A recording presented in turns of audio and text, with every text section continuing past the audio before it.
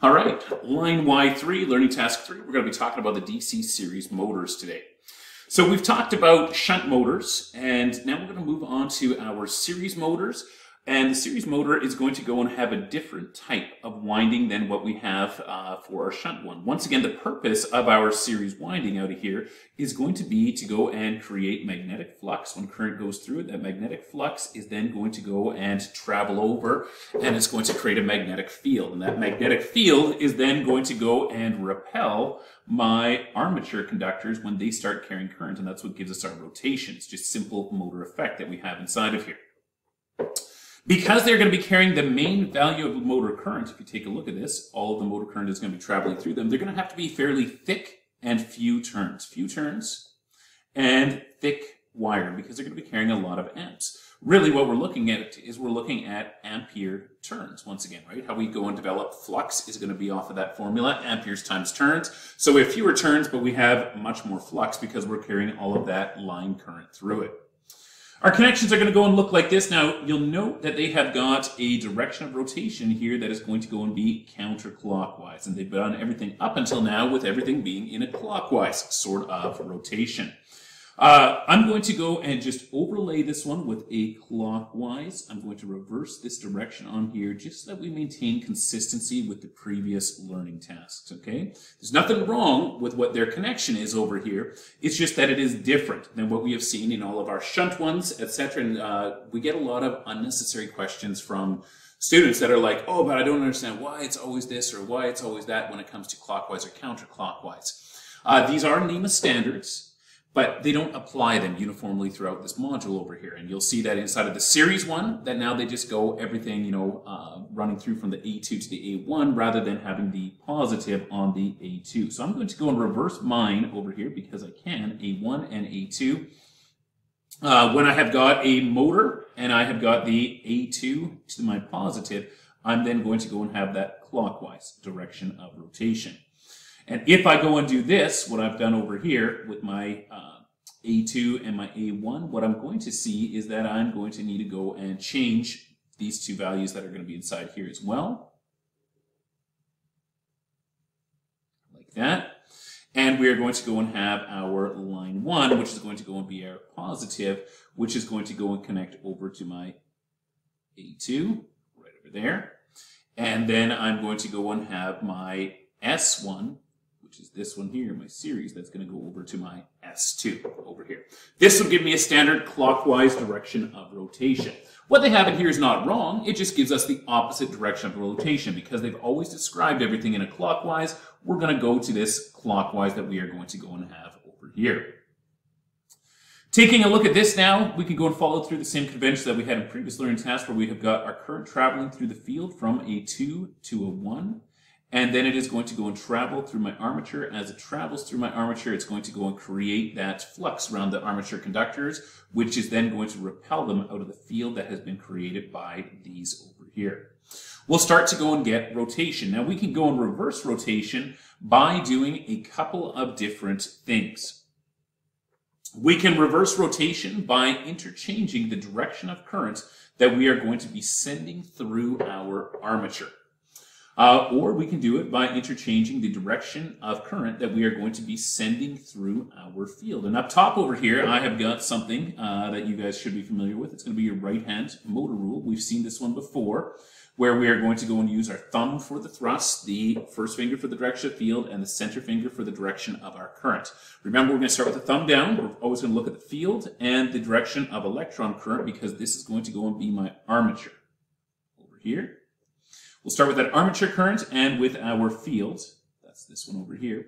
And we see that if we keep the field pointing in one direction, but if our armature current is going in this direction, that we're going to be fine. Now, if we reverse the field direction, and I can do that by this drawing over here. You guys see that drawing? I just made that drawing this morning because I got sick and tired of trying to explain how to hold your fingers over the air. So I made that drawing over there because now what I can do is I can do this super handy thing where I can rotate it. See if I can grab that rotate bar up top there without moving everything around. And I can go and show that if you have got your right hand rotated, I've still got my center finger in the direction My armature current is in the same. My armature current is in the same because that's my center finger. But now what I've done is I have reversed my field. So my field has now reversed over to be pointing instead of away from me, but back towards me. And what I see that the net outcome is that my thrust, that's the last thing we developed, my thrust is going the opposite direction compared to my original, where I had the thrust going in that direction over there. We see that happening when we go and interchange our direction of our fields. If we want to go and interchange our direction of our center finger, which is going to be our armature current, this is going to be the more common way that we would go and change rotation. Right now I've got my armature current going across in this direction over here right now. If I reverse my armature current, and I would do that just by turning my hand over here, right? Turn a hand like that. Up like that, we would then see that now that I have reversed this direction of armature current, that my direction of thrust has changed. And we can do the same thing off of this one over here. Same deal, reverse our armature current, which is going to be that center finger. And when I reverse my armature current, I see that my thumb changes direction, so my thrust changes direction. So we see that we can either go and change our armature or we can change our field. So they're showing us two different methods inside of here. The first method that they're showing is where they have gone and reversed the field. This is the one that they have gone and endoed right over here. Flip that one around the series field. And it's the same polarities as what they had on their original one. I'm just going to grab all of my drawings off of the original one. Delete.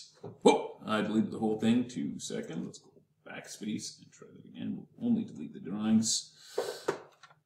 Like that. There's their original one.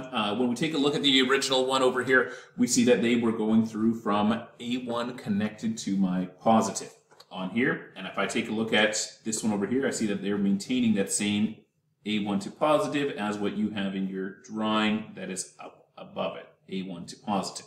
Giving him in the top one here, they had a counterclockwise rotation, but now in this bottom one over here, they're getting a clockwise rotation because they've changed that series field. It's one method of doing it. The other method of doing it would be to go and endo my armature connections over here. They show our terminal blocks, so they have reversed the armature connections, and when they do so, it is going to go and change the direction.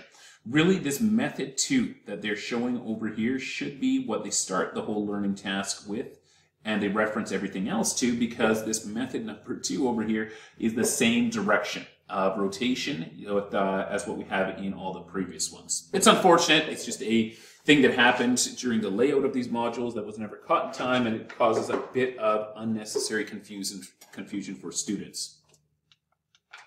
So, yeah, later on when you're going back and studying through this stuff, you know, before midterms, before they test for this, when you are getting ready for your interprovincial, all of that other stuff, use this one, this figure 2 here, as your main method. What would happen if I would go and reverse my line connections? Well, if I would go and reverse my line connections, 2 things are going to go and happen. Let's just start right now by running through. Normally, we had a negative to a positive that was going through from here to here on the previous illustrations. Now what they're doing is they're running the negative and positive through in the opposite direction. What you're really seeing happening is that I'm simultaneously flipping around both my armature and my series field at the exact same time, which is really, if I go back to this one over here where I've got all of my handy dandy little drawings, it is going to go and give me the ability, let me just erase these, to go and flip 2 things at the same time. And that's really what these 2 drawings are here for. Why I made the second drawing here kind of with the finger gun thing was just to go and show that, look, my direction of field was going away. Now my direction of field is coming towards. I'm just going to go right away, towards. So it's been reversed. I see that my direction of armature current was going in this one here. We're going to go and say it's going left. Now I see that my direction of armature current is going right. Start to right arm there. And so if I flip both fields at the same time, armature is flipped left to right, my field has gone and flipped from away to toward, what I note stays the same is that my thrust is going to always be in that upward direction. Same as what we had inside of the shunt motor. In reversing the line connection does absolutely nothing to my direction of rotation. we have to always select either reversing the armature or reversing the field. Of those two, the most common way to reverse it is going to go and once again be reversing the armature if we want to go and change our direction. Okay, don't fool around with the fields, because once we get into the compound ones, you would have to be very careful about which fields and how many you go and change. Okay, let's go talk about speed regulation and control. When we were looking at the shunt motor, our shunt motor had, I'm just going to leave us a little bit of room here to go and draw, but our shunt motor had a shunt field that was always connected across my main, and then I had my armature, which was then going to be connected in parallel to that. And I could see that I had two paths for current. I had my shunt field current, and then I had my armature current that would be traveling through that. Because my armature was independent of my shunt fields, we saw very small variations in speed and load. But in series, what we have now is we are going to go and run all of our armature currents through our series field. So it's going to look like this. Here's my armature. I'm not going to put 1s and 2s on here because it doesn't really matter. We're just looking at magnitudes right now. So rather than muddy the water, we'll just go and take a look. We could say that, look, I could have a small, that would be my blue current through here. If I get a small amount of current through here, I'm going to go and get a small amount of flux that I'm going to go and get through here. Just a little bit of flux that's going to go over for my armature to go and run with.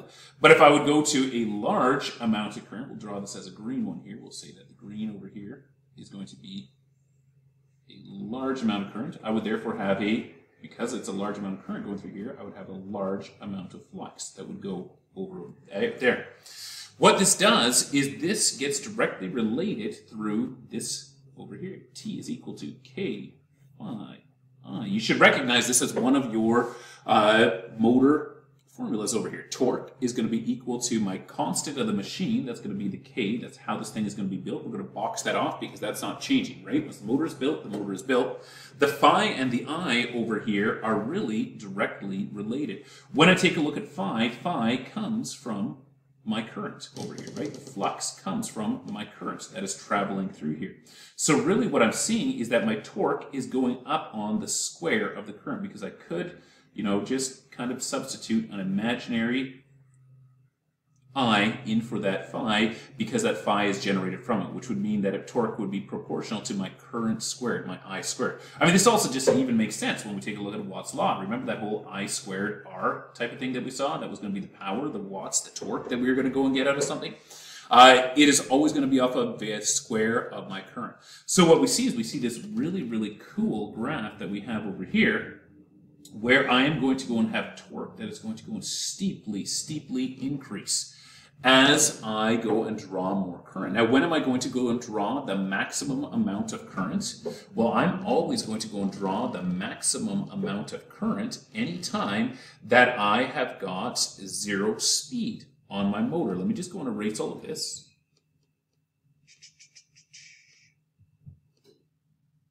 Over here. And we're going to go back to that previous one where we said the V arm, get this formula before, is equal to my E applied minus my E generated, my counter EMF that I'm going to go and have coming off the motor. What is my volts to the armature made up of? It's made up of two components. It's made up of the resistance of the armature, as well as it's made up of the current that is going through that armature itself. So when I go and start out, what am I going to go and have for counter EMF? Well, I'm going to have nothing, because counter EMF is going to be equal to EG is equal to my K phi N, right? And if we are just starting out, my N, my speed is going to be at 0, which would mean that I'm going to have no generated value of voltage. So initially, all of my applied voltage is going to have to get dropped across the armature, right? Let's go and give this a value. 48 minus 0 would go and give me that I would have to have 48 across here, which would mean that I'm going to go and have a ridiculously high amount of current going through that armature at any given point as I'm going to go start out. Because I have got such a crazy amount of current going through here, I'm also going to develop a crazy amount of torque. Now this graph that we have over here looks a little bit odd, because it looks like we start out actually with a very low value of torque over here. Remember, this is not where we're starting out when we're starting a motor. We just said that we would be starting with a very high value of current over there. So actually what happens is when we start the motor, we're going to go and initially close in, and it's going to be somewhere way out over here. Boom, we're going to see this huge spike in current as we turn that motor on, and it's going to go all the way up. It's way off the page over here, but it's going to go on, which means we're going to have a huge value of torque, because torque is going to be associated with that. So my load starts out, we fire that current, we get a massive amount of current, the load starts out, we get a high torque, and then as we get closer and closer up to speed, we will eventually drop down to this rated value of torque at my rated value of speed. It's just a little bit of a difficult sort of thing to go and envision off the graph that they have over here. We do also have a issue with it in that it's not very good at holding speed because it is so incredibly torque dependent that we are going to go and have off of this. So we get another graph that looks something like this, where it's going to go and show that when my speed is at very, very low values, I'm going to go and have load currents that are going to go higher. Now this graph over here does have speed labeled twice, speed and speed. This duplication over here is not a misnomer. All that they're showing us is that they're graphing one versus the other. This is actually the speed curve that they're showing, which is going to be how the speed is going to respond to any sort of given changes in load current.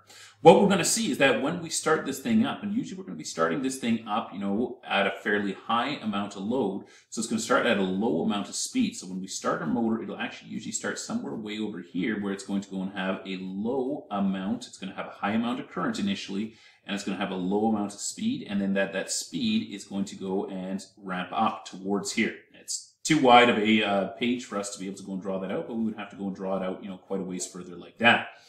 We start with a large amount of current over here. Then that large amount of current, we're going to be at a very low value of speed, but then as we get closer and closer, as we start to speed this thing up, we're going to be dropping our value of load current. If, however, we were to go and change the amount of load that we are going to go and have off of here, our speed can go and change quite dramatically. It's not going to be nearly the same as what we had on our shunt one. Let's go back to another formula that we had earlier. Let me just erase these ones here. Leave that inside there. Just move this guy over. Let's go back and just talk about this formula that we looked at before. N is going to be equal to my E applied minus my E armature, all over top of my K and my phi. We know what E armature is as well. E armature, I'm just going to move that one down there so we got a bit more room. I shouldn't have drawn it in that corner. E armature is going to be made up of two components. They're going to go and be the current through the armature, I arm, as well as the resistance of my armature, R arm, that we're going to go and have there. And so what's going to go and happen is that when I have got any sort of a large amount of current, so let's start with this graph over here. When we start this thing up, we're going to go and have a large amount of current over here, which means that this value is going to be really, really high. I'll switch markers here. It's going to be better. I'm going to have a really large amount of current over here. Well, if I've got a large amount of current over here, that means that this resulting calculation is going to go and be large. And if that resulting calculation is large, the amount of armature drop that I'm going to go and have, this overall top part of my formula is then going to go and be relatively small. I'll just go and draw the top part of my formula is going to be relatively small that I'm going to go and have. The other thing that we're going to go and see is that if I have got a large amount of armature current, that means it's also going through the series field, which would mean that this value over here would be getting quite large as well. So as far as our fraction goes, our denominator, the bottom part, is going to be increasing in size, whereas the top part is going to be decreasing in size, which means that overall the net of that is going to be quite small. We're going to have a low amount of speed. However, as we start to go and drop our value of armature current, so I'm just going to go and erase all of these here. We'll just leave that up there, leave that up there. As I go and drop my armature current, that would mean that the armature value of voltage would be going down, which would mean that my E applied is going to have less taken away from it. So my top part, my numerator of my fraction is going to go up. At the same time, if my armature current is going down, that means the current going through the series field is also going to be going down. And if the current going through the series field is going down, that means that my denominator is going down. And as soon as I have these type of things happening with the fraction, the overall effect on the fraction is that main calculation is going to be going up. So we're going to go and see a very, very large increase in speed anytime that we have got this decrease in our armature value of current over here. We see that on this graph over here, like that. And this is where our rated load is. Now, when we start out, we're going to be starting, with more than our rated load. It's going to have to start moving this thing, gain that inertia off of it. There's a danger if we enter into this zone over here. And this zone over here is going to be where we would go into runaway once again. If we would somehow lose our load, we are going to go into this armature, current dropping, this decrease in my flux, and overall this increase in my speed. And it's going to result in these things accelerating into a major type of runaway. What we want to do is we want to make sure that however we are connecting our series motor to the load should be a physical. Let's get physical. It's going to be a physical connection that we are going to go and have. Not with belts or anything like that. You want to go and do this with, proper connections where you're going to either have spline shafts, or you're going to have a Lovejoy, or you're going to have something that's going to be a direct mechanical connection, gearboxes, anything like that with the load. So yeah, don't use belt drives with these ones here, because you can just get these huge speeds, especially if you get a belt that slips and then all of a sudden it goes into runaway. It's just going to burn that belt out right from underneath of that. Because these motors have such incredibly high values of starting torque, they're incredibly useful for getting stuff moving.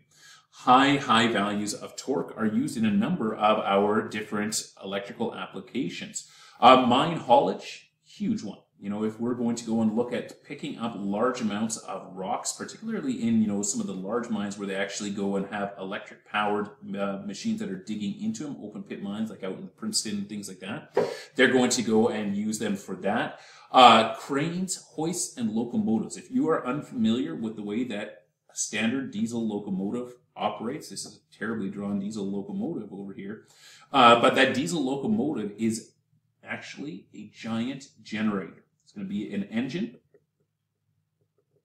That engine is going to go to a genset. There's the Jenny.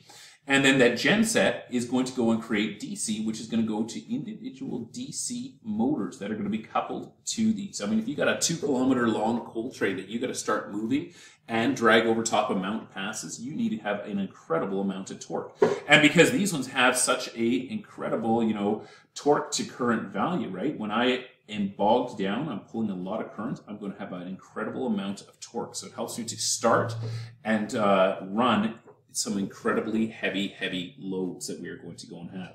Anything that needs to get started, we will sometimes use DC series motors on them as well. There's a lot of stuff where once it's kind of going, another motor can take over and carry on with maintaining that direction. But if we got to start that sucker, we're going to go and do, in those cases, what's going to be referred to as pony motors.